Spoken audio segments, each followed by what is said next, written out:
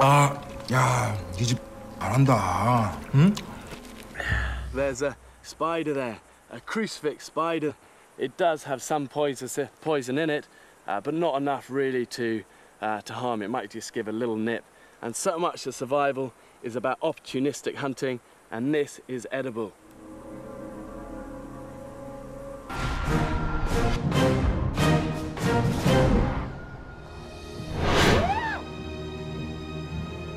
This vast landscape is typical of the outback in North Australia.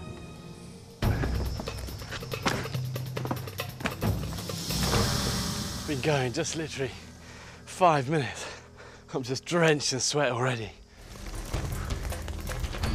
I thought it was pretty hot at the top of these cliffs, but what I had up there at least was, you know, a bit of a breeze. But down here, I'll tell you, it's just boiling, and it's like I'm now entering these hot plains, and it feels a bit like I'm out of the furnace, but definitely entering the fire. Down here, it's unbearably humid. Temperatures in the outback of Australia have been known to reach up to 57 degrees Celsius. That's over 130 degrees Fahrenheit. It's unbelievably hot. And the most important part of you to keep cool is your head. I need a hat to reduce the risk of overheating. I could use my t-shirt, but I need that to keep the sun off my body. All I have left are my boxer shorts. Water on, hat on, some sort of protection. I'm ready to go. But my next problem is water. I only have the water I brought with me, and that's not going to last a day. I'm going to need to resort to extreme measures to survive. The only thing I can do is to drink my own pee, and I'm expecting it to be pretty horrible. But I need to keep those fluids going in.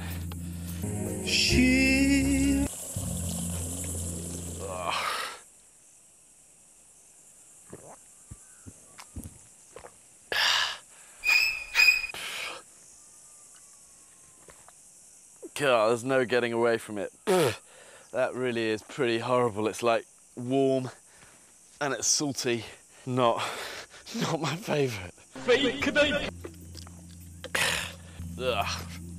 Urine is actually 95% water, and it's sterile when fresh.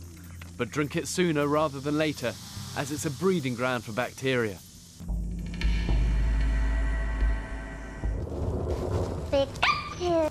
Hear that? Thunder. It's amazing, you know, sun. I tell you, it's going to be rain within a few hours. It's all moving this way.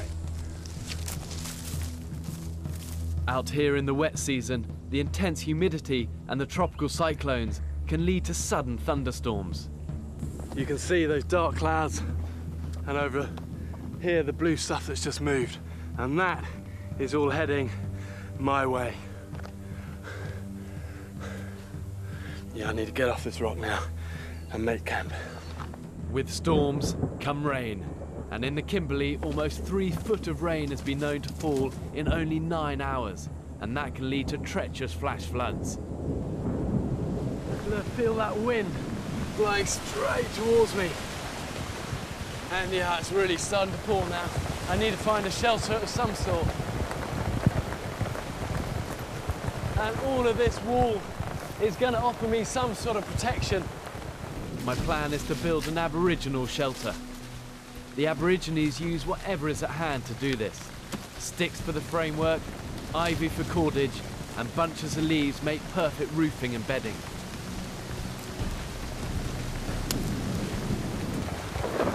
And that's where the 100% humidity has gone, straight up in the air, and now just pouring down. And this is a wet season, Kimberley, Northern Australia. That's why I was building a bed. This 5 minutes ago was completely dry, and look, it's now a foot of water. And if I just try to build a shelter on the ground, that's what I'll be sleeping in. And you know, the amazing thing is, tomorrow it will be all bone dry again by lunchtime. So look at that, see that? Just pouring off this sandy outcrop. It might well just stop raining in 5 minutes time, and all I've had to drink so far today is piss, urine.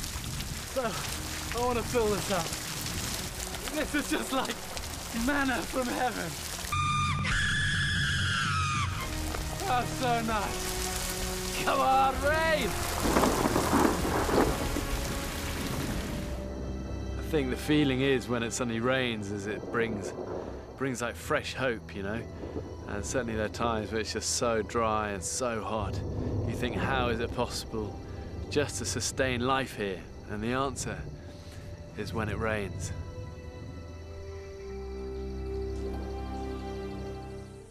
I'm going to start early to help avoid the 125-degree heat and humidity. I'm following a river downstream. As I head further downstream, the banks are wider and there are fewer rocks, which makes my journey easier. But as the landscape changes, I'm faced with new dangers. Everything's just changing now. Look, the weather's getting worse, the wind's picking up, but also this river is really widening, which means it's prime crocodile territory. There are two types of crocodiles in Australia. Saltwater crocodiles are the man-eaters, and they tend to stay near the coast. So far, I'm only seeing freshwater ones. Hey, look, look, there you go, there's a freshwater crocodile. 20 metres away. Let's see if we can get him a little bit closer. He's only a small one. There you go, look, look. These freshwater crocs are fast. They can run up to 10 miles an hour in short bursts, so you've got to keep your distance. See what they like here, all these shallow pools that they're just basking in. We've got quite a lot of these pools around us, guys, let's just keep... Freshies are clearly identified by their long, thin snouts. There's another, they're all over the place. I never want to find myself between a croc and the water. However, as I move downstream, I'm more likely to run into saltwater crocodiles. And at this time of year, they often head upstream, away from their usual coastal habitat. It's their breeding season, and that makes them even more aggressive. See that? Look, saltwater crocodile. You'll be all right at this distance. Now these guys are the ones you want to watch out for. If he took me, he'd drag me into the water, death roll, and then rip me apart. And the chances of surviving a saltwater crocodile attack in deep water are almost nil. Salties have broad, round noses and are considered to be Australia's most dangerous animal. They're capable of biting with a force of 1 ton per square inch, and scientists believe that's even stronger than a Tyrannosaurus Rex. This area, though, should be safe, because I'm seeing other animals, like the brolga, a type of crane, and the iconic wallaby.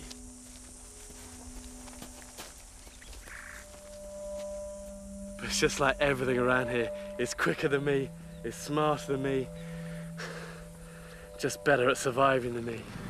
Away from the river means once again I'm at the mercy of the searing heat, and I'm with a limited supply of water.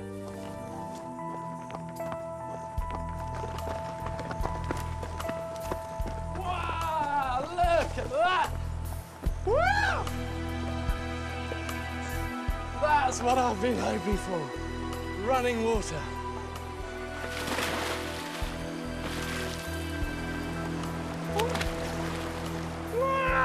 And now I feel like I'm entering a new phase of my journey. I joke not when I say it is searingly hot here, and this water is just God sent. Oh. Aborigines believe that the rainbow serpent made the rivers as he travelled across the land, and that serpent is a symbol for both the creative and destructive forces of nature. These river gorges are testimony to that power. Where there is water, there is life, and not all of it is friendly. Whoa! Look at this! He could be dangerous, but he could also be my dinner. Yeah, you come, yeah, you come. We just leave his head on the ground. They're always calmest when they got the head on the ground like that. But this is, yeah, this is a pretty common snake in Australia. And there you go, just get his head. Yeah, and one thing there's no shortage of in Australia are snakes. In fact, I think it's something like 21 of the 25 most poisonous snakes in the world are actually in Australia. This isn't one of the poisonous ones. This is one I can eat.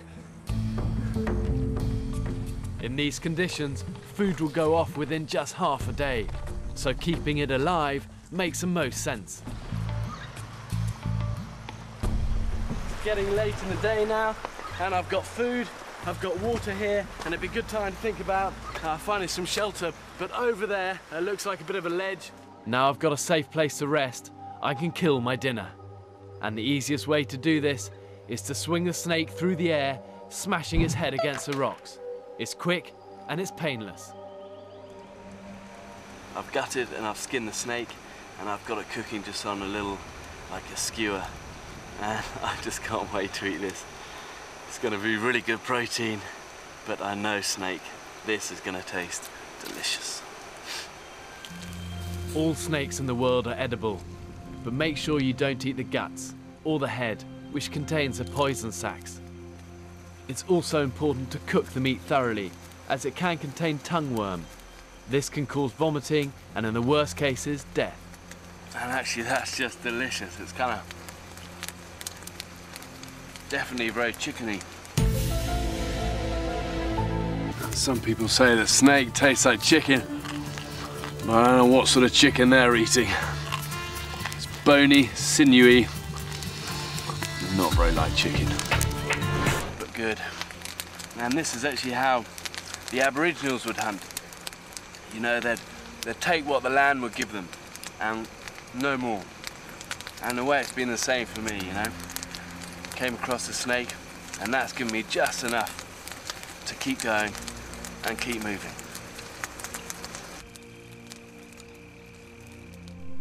잘 자요.